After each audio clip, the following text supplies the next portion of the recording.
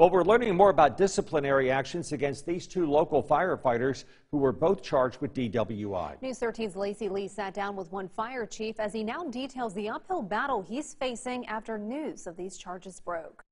I mean, without a doubt, probably two of the best in both departments. It's just that, and not saying they're guilty or innocent, but obviously, just made some bad decisions.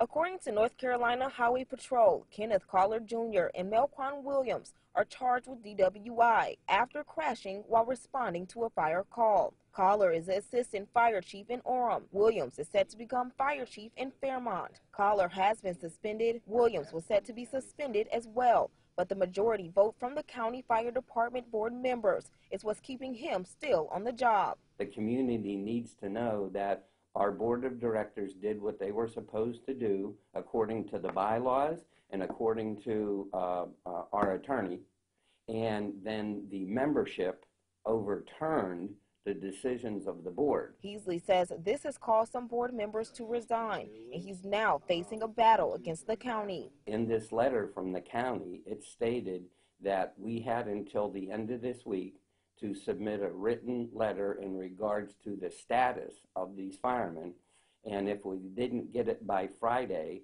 that they would be in the position to cancel our workers' compensation insurance. The other thing they've already done is suspend our funding. He says if this happens, the department will face serious issues. As a volunteer fire department, we would have no money coming in from the county, which is where our money comes from, and B, if they pull the workers' comp insurance, I cannot send my people out into the field.